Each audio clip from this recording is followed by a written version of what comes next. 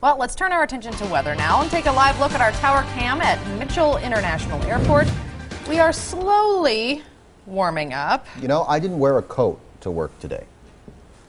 I'm thinking spring, Brian Goddard. And I'll tell you, the sun on a dark-colored suit felt pretty good. And those 10 steps from your car to the door, I'm sure you didn't get too cold. It's actually not, I mean, it's cold outside, but the sun's feeling great, as he was mentioning. The winds are much lighter, and that makes a huge difference. Just cutting that wind out, and wind chills are still in the teens, but it's not that just harsh wind that we've been dealing with the past couple of days. This high-pressure system going to be our friend the next couple of days, going to keep us dry, going to keep us sunny. Winds will be lighter, a slow, and I mean very slow warm-up, and it'll keep all the storm systems to our south. To the graphics we'll go, and we'll show you that today.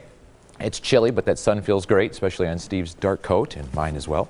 You can see on Friday, more of the same, more chill, thanks in part to the northerly winds, but that storm off to the west starts to strengthen as it rolls out of the Rockies, and because of the high pressure system, it's going to take a nosedive to the deep south and then gradually turn into the Ohio Valley. We will get clipped by this Sunday and Monday with flurries to some sprinkles to maybe very, very light snow Sunday night, and we're talking an inch maybe of accumulation. The bulk of this storm stays to the south. Once again, we're looking outside at the airport. We're actually melting some snow despite it being so cold. That sun has the power this time of year to get rid of the snow, especially on your driveways. Not to even deal with it. 29 degrees is the current temperature. Northwesterly wind is at 10.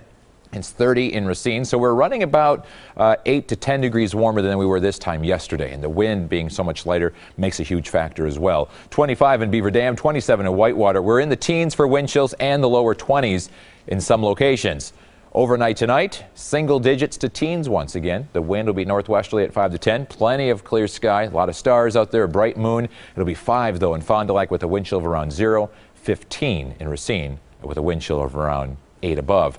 Friday's highs, right back into the lower 30s. Hey, we're getting close to that freezing mark. We're going to get there. We're going to jump over that for Saturday and Sunday, but we're still really no 40s anywhere in sight. Normal high now is about 43 to 44 degrees. So we'll stay quiet thanks in part to high pressure. There goes that low pressure system to the south. It really organizes down there, seeing some heavy rains, and then it'll turn into Illinois, Indiana, and Ohio, and right in here, central Illinois to Columbus, Ohio, we'll see the heaviest of snow for Sunday and into Monday. We will be clipped by this system. Just some very light snow or flurries, maybe even mixing with a little bit of rain as temps will be above freezing, and a severe weather outbreak along the Gulf Coast and the deep south. For tonight, clear and cold, 13 degrees, wind chills in the single digits. Tomorrow, 32. The sun still out, feeling great. Steve will probably wear shorts tomorrow with it being 32. Just a little bit warmer, northwesterly wind at 5 to 10.